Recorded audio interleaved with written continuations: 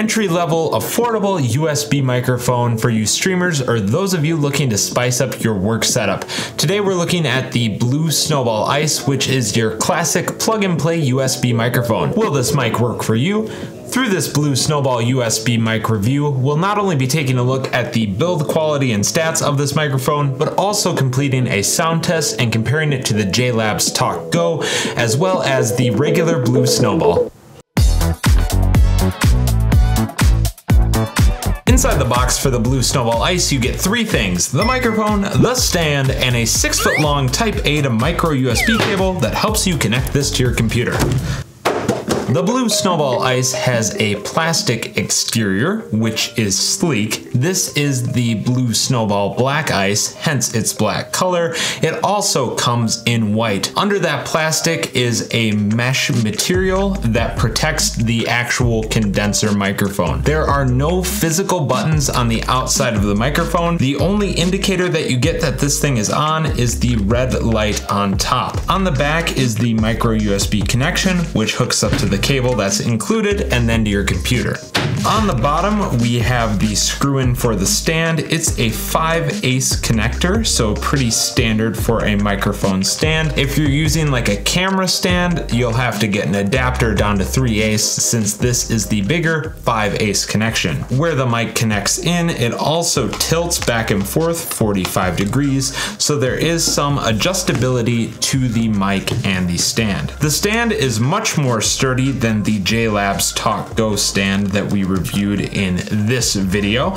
I am a fan of how sturdy it is and do like the design, but it could be a tad taller. Blue does sell a boom arm mount that you can purchase for this, but basically anything on Amazon, if you search boom arm mount for Blue Snowball Ice. The whole package is small, compact, and lightweight, easy to travel, weighs in at 460 grams, and the microphone itself is 325 millimeters in circumference. Overall, this durable and functional construction makes me not afraid to travel this microphone. I'd totally be comfortable throwing this in my backpack and going without any type of case. What you really care about is what's inside this microphone. This is a condenser microphone with a digital output to mini USB that connects up to your computer via Type A USB, no audio interface required. The pickup pattern is a standard cardioid pattern. It has a sample rate of 44.1 kilohertz at 16-bit, and this has a pickup range of 40 hertz to 18 kilohertz, unlike the other Blue microphones, which have a larger pickup range of 20 hertz to 20 kilohertz. Those are all the fancy dancy numbers. Does this sound good? It's the moment you've all been waiting for. It is the Blue Snowball Ice Blue Snowball Ice microphone sound test, starting now. All the audio that you're hearing now is directly from the Blue Snowball Ice unedited raw sound. To get this thing fired up, I simply connected the USB cable to the back of the microphone to my computer, and then in Audacity selected the Blue Snowball Ice. Setup is simple as that. It is really just plug and play, or in this case speak. For testing this microphone, I have it in the optimal position for recording, at least from the research that I did on this product. They said that it is best to have it tipped all the way back on the stand and be talking 6 to 8 inches above the microphone. And what this does is prevent it from having any unnecessary pops from being aligned directly in front of the microphone. If you are going to use it that way, they do recommend purchasing a pop filter. The other quirk that I found while researching this product is that the cardioid pickup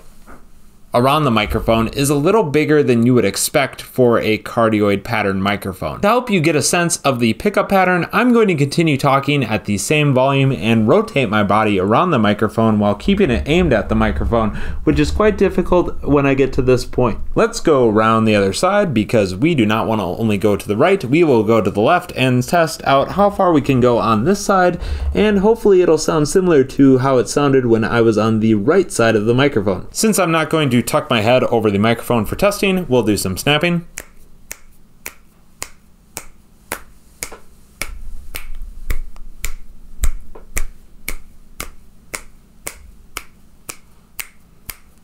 Again, the Blue Snowball Ice only has one pickup pattern, the cardioid pattern. There is no button to adjust it to a polar pattern or any configuration that you can do on the computer. It is just how it is. Let's do some real functional testing by seeing how well this microphone does at ASMR.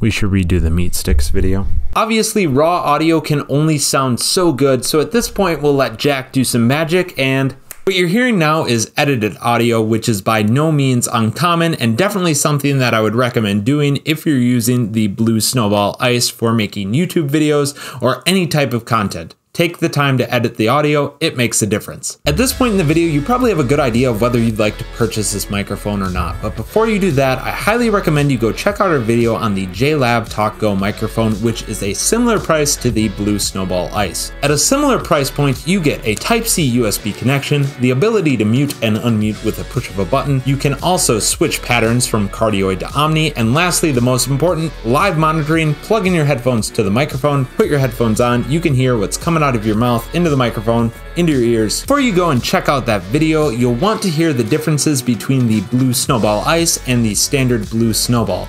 They are only $20 difference in cost as of now, so it is definitely something you want to consider whether you want to make the extra $20 investment or stick with the cheapy, but still a goodie, at least to most people online, Blue Snowball Ice. The main differences are the pricing, about $20 in difference, as well as the polar pattern. The Blue Snowball Ice only includes the cardioid pattern, while the Blue Snowball allows you to change to an omnidirectional pickup pattern. The application for both of these microphones is pretty similar, but if you have the ability to do an omnidirectional pickup pattern, that would make it better for podcasting with friends. You simply set the microphone in the center and people can sit and talk around it versus having to have everyone on one side. Besides patterns, another main difference comes in the frequency response. The Snowball actually has a bit more versatility to bring to the table here.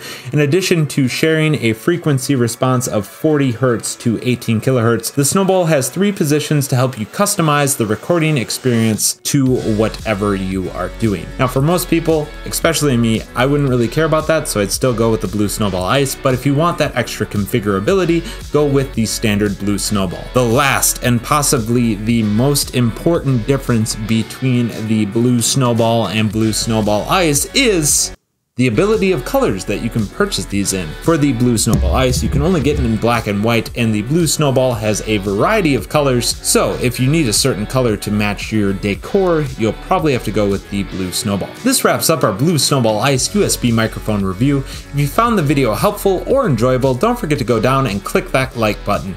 If you want to support the channel and really help us out, yes, less than 1% of you are subscribed. It would mean a lot if you could go and click that subscribe button so you don't miss out on any of our future content. If you have a suggestion for a product that you'd like us to review, comment that down below.